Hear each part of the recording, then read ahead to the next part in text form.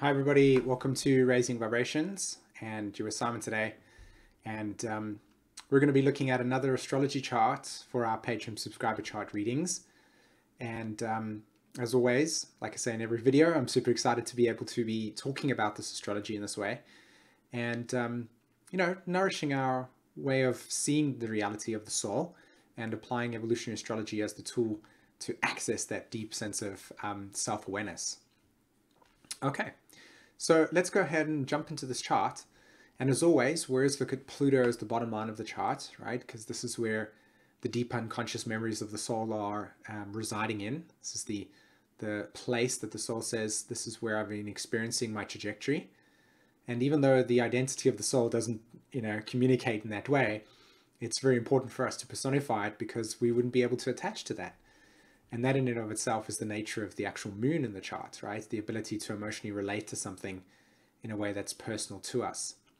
Okay, so Pluto in the 11th house of the astrology chart. This is a juicy one because, there are, of course, little pockets of wisdom that each Pluto holds within its journey around the zodiac.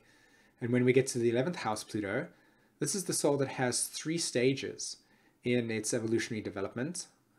The first one is that it's deeply linked with needing to, well, not needing to, but experiencing deep cycles of repression.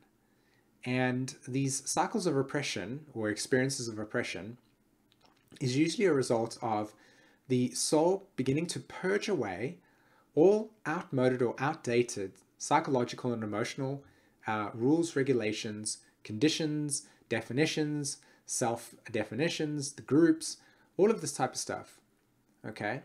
So it's about the liberation process from everything that is outdated, because ultimately the 11th house Pluto is actually coming here to accelerate the nature of its evolution through literally breaking off everything that no longer represents its identity, which can create a confusing thing on and of its own, because for an 11th house Pluto to go through that dynamic, it can be very easy to get stuck into the past as a way of attaching to a feeling of security. And the security that's enrooted in the Pluto dynamic is because it's empowering. It's something that's familiar. So for the first couple of lifetimes, the soul will have to go through a certain amount of psychological dynamics in which the internalized judgments or criticisms or feelings of rejection or isolation are experienced because of a need to not break free in a sense, but to experience one's own individuality in a different way to the environment. Now, the point of this all is to establish the next phase of the Plutonian journey, which in this particular case, the soul has actually progressed out of and is beginning to merge with the final stages of the evolutionary intention.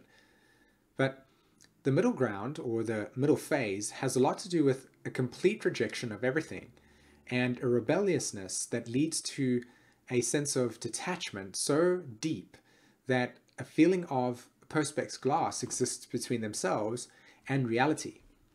And so the soul in this phase carries psychological memories in which belonging to groups or belonging to associations or merging with different types of ways in which people can express creativity or individuality, and feel sometimes that they are out by the group's definition. In other words, their sense of individuality and the group's sense of individuality begins to separate. They feel that they have to acknowledge their own creativity or their polarity, Pluto 5th house, right? And when they do this, it begins to reveal the ongoing outgrowing of the soul's psychological state of acceleration. In other words, to break free from the mold and to say, this is my individuality. So this phase can be difficult because it's progressively or consistently and progressively testing what that individuality looks like. And it can be disturbing because it can feel as if you don't know who you are.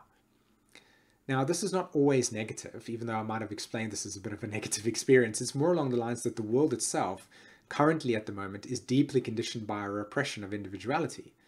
So to express one's individuality with a Pluto 11th house can feel as if you're the black sheep. And it's these two cycles that really contain a lot of feelings of not being able to acknowledge yourself because of the fact that psychologically and in a survival stated way, you've had to reject that. So you've never known how to fully embrace that.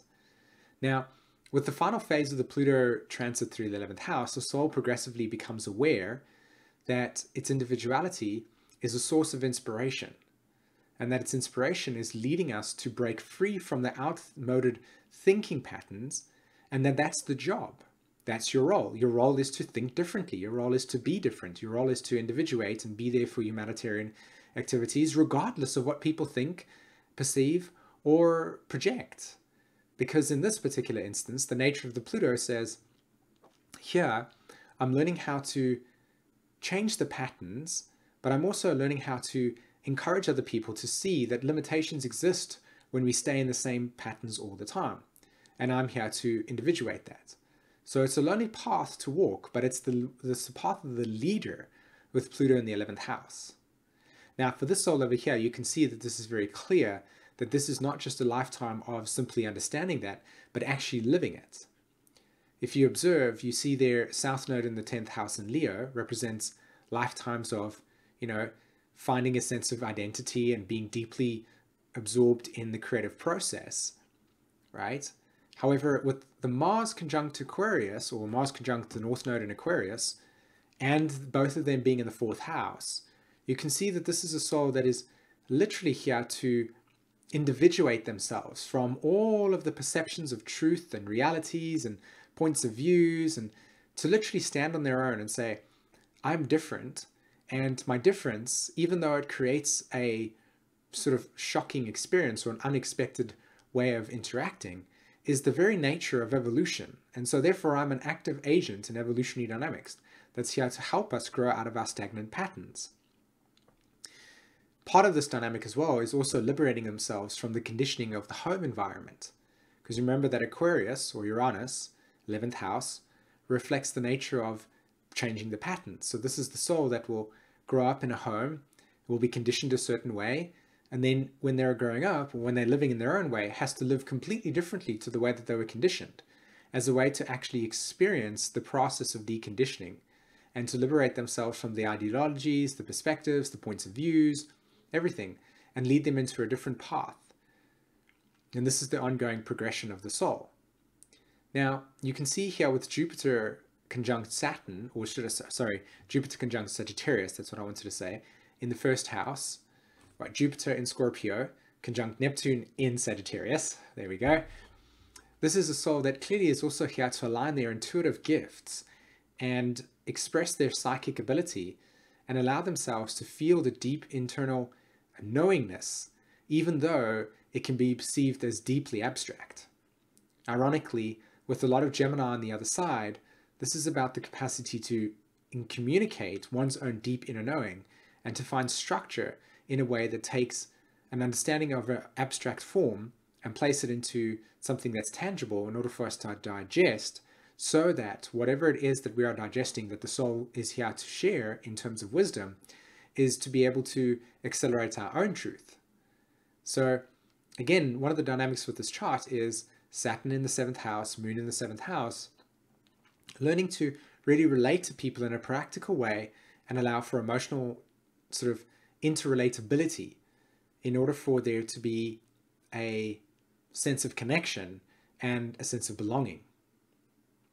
Okay, so I hope that you got a lot out of this conversation today, and for those of you that are following this series on YouTube, thanks very much for your time, and I hope you learned from that as well. And like I said, for the Patreon that is subscribing, and for your time that you've offered over here, I deeply appreciate it. And until next time, guys, have a wonderful day. Take care. Bye-bye.